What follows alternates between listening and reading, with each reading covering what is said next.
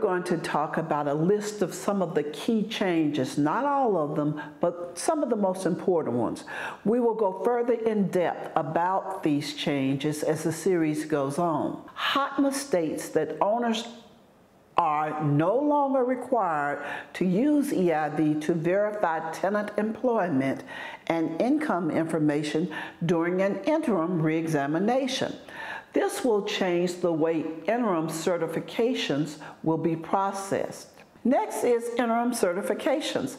HOTMA changed the rules about the IRs when a resident reports an income change.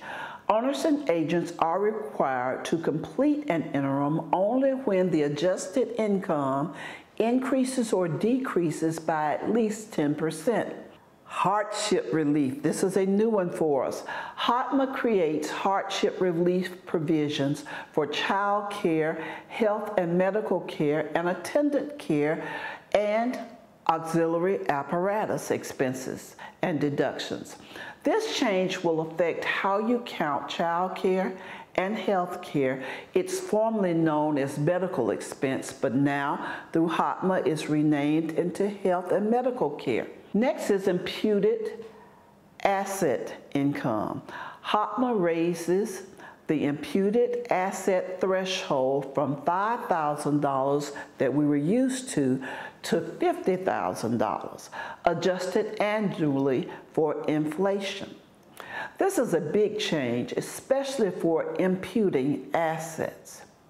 Next, we have mandatory deductions. HOTMA increases the elderly disabled family deduction to $525. Self-certification of assets.